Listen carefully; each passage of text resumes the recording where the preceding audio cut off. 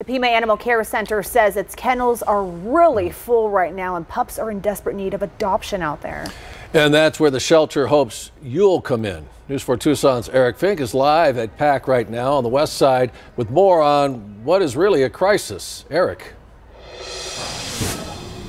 Yeah, sure is, Sean. Monica, good afternoon to you both. Well, PACC is really at critical capacity. There are more than 500 dogs at this shelter right now, and that's why they're really in need of your help.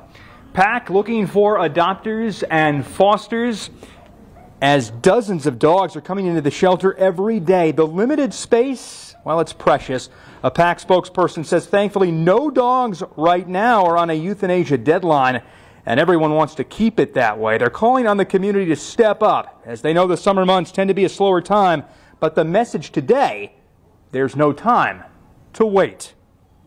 When we see, as we are currently seeing, 40, 50 dogs come in a day, it's really important for us to be getting dogs into homes so that we have the kennel space for those pets that are coming in, especially in the summer months as people head out of town, as people go home for the summer, go on vacation.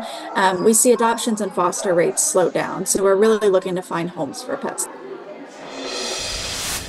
And if you can't adopt right now, PACC also looking for fosters, short-term fosters. They say even if you can take a pup or two for a couple of weeks, it really helps them out. And tonight marks the very first Friday of June. It's also the first late night adoption night that PACC is holding. We'll tell you more about that coming up at 6 o'clock. Here's a hint. All adoptions are free tonight.